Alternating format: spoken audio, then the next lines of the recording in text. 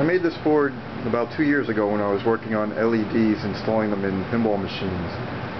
Many of the LEDs were bad upon arrival, and also when I install either bulbs or LEDs in pinball machines, I power off the machine so as not to cause any possible accidental shorts. So it's a real drag when you install a bulb into a machine, then you power up the machine and you find out the bulb is bad. So I made this real cheap, real simple bulb and LED tester. Got all the parts at Radio Shack, and probably a little overkill on this, but this is a prototype and I'm about to make a new one soon. What's really nice about this is it has a 3 AA battery holder right here with a power switch. It has the on and off switch. That's a really cool feature.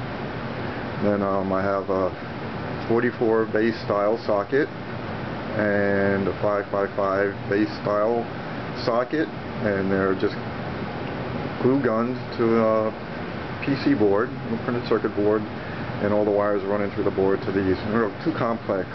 But the new model is going to have just these two sockets glue gunned directly to this little case, which I should have thought of in the first place. So I'll have this little box itself will be my tester, which is a really good idea, I think. So I wouldn't need this whole big goofy PC board. But anyway, it's so simple to use. Just use the on switch, turn it on, and you take an LED, find out is this LED good or not. You don't even have to put them completely in the socket on this. It works so great. Just touch it to it, boom, lights up, LED's good. Works the same with a 44 lamp. Here's a 44 lamp, the same way, just touch it, good to go. Got the 555 socket, here's the LED for that. Just put it to the socket, you saw it lit once already, there.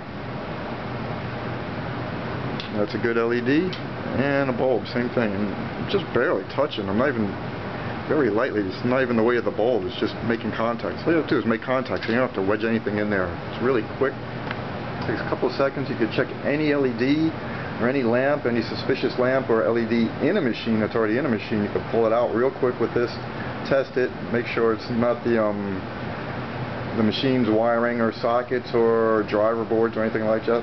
First things first, check that the bulb is working. If the bulb is working, you save yourself, or not working, you'll save yourself a lot of time and headaches.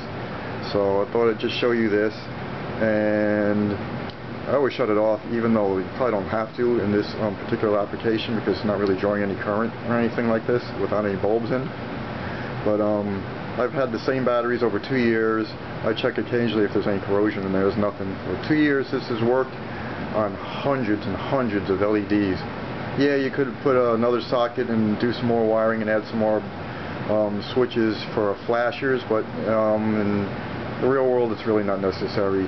The main things you've got to deal with is the GI lighting, insert lighting on playfield, back glass, and all that stuff. Some regular bulbs and LEDs. So you don't need the higher voltage for the flashers to test. Not really. You don't need this thing for that. So just thought I'd show this to you. A very simple thing. It costs maybe $7 to build or something like that, and it's come in valuable. I've used this so many times, it's ridiculous already. Like I said, the new one's going to be much better. It'll be just the size of this battery holder itself, and eliminate this whole board, just wire directly socket to socket. And yes, you can test 2 bulbs at the same time, but why would you have to do that? You know, it's just for the sake of being able to do it. But anyway, that's my LED and lamp tester for pinball machines, or anything you want to use them for.